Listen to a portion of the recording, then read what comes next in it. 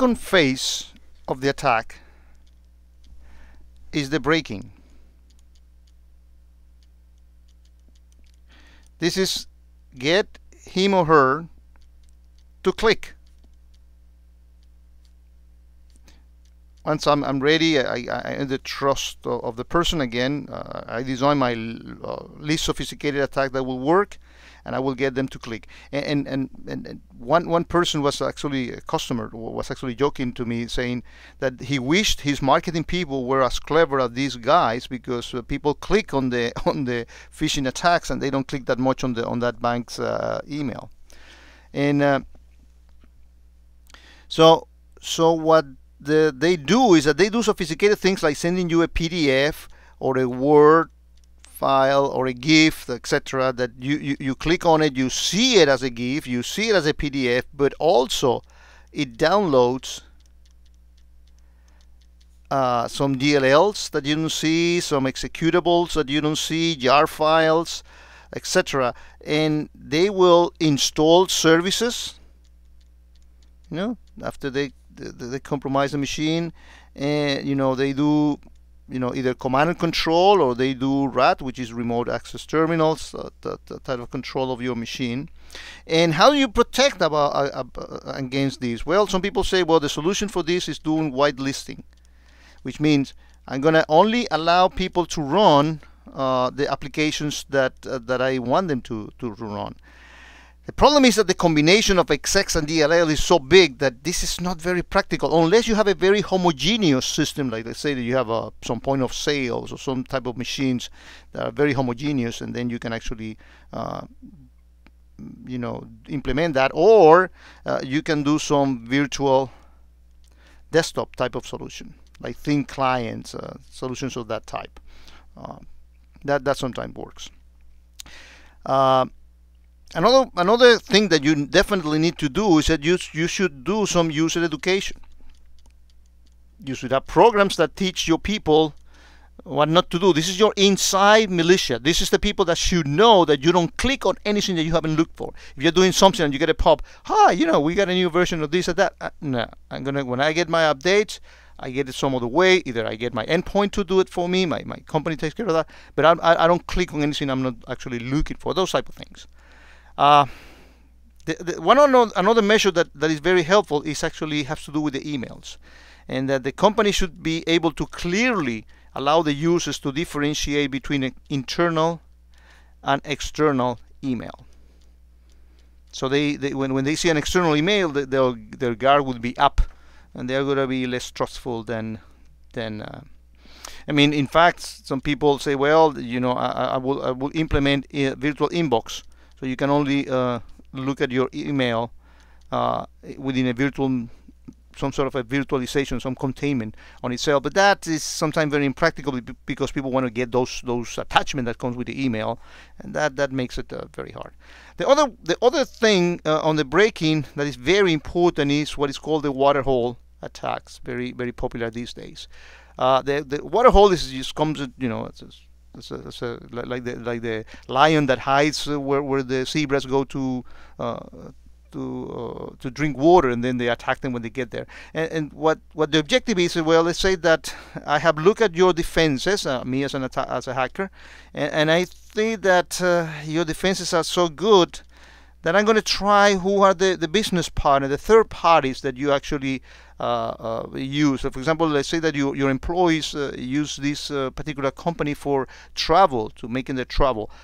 So when they do, they feel like they are part of the company. So I'm going to attack that if the defenses of that travel company are not as good as yours, and I'm going to get your people to actually I compromise that site and get them to deliver my payload in that way, and that is particularly important for developers. Lately, we have seen that in Microsoft and Apple, they compromise developers, which are not dumb people, and that went into a site that they trust. The hackers compromise that site, and they deliver the payload. That one of the things that we actually do is our developer, when all their code goes into a rational central type of database where all the code is is kept, and then every day when the machine reboots, the machine gets re-imaged. Some people thought that those were very drastic measures that when we implemented that far more than a year ago, but now they understand why we did that.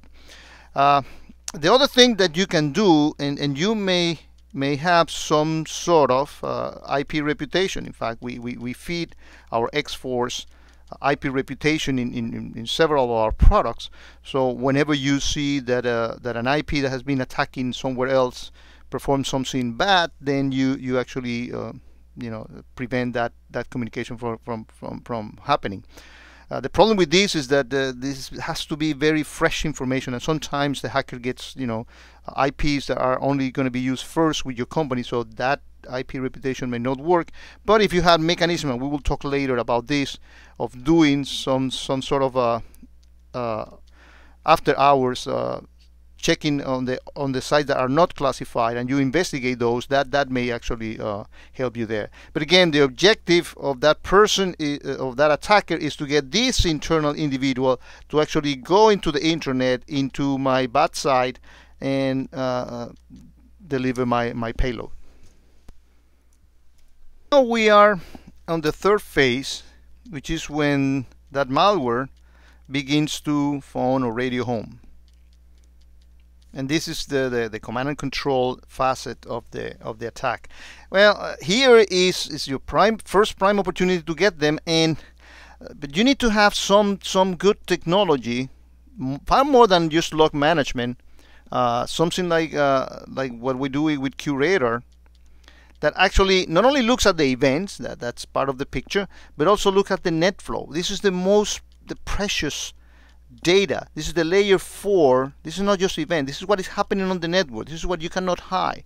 This is not just talking about an IP, but actually looking at who log in where. And so when I report an IP, it's a particular user. This is analyzing the type of protocol that people are using, and I can detect, for example, that somebody's doing RC chatting on port 80.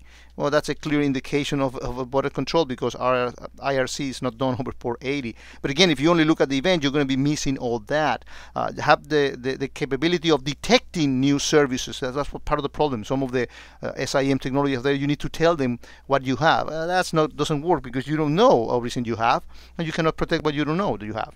So this stuff detects, because it knows the protocol. It detects things that are there.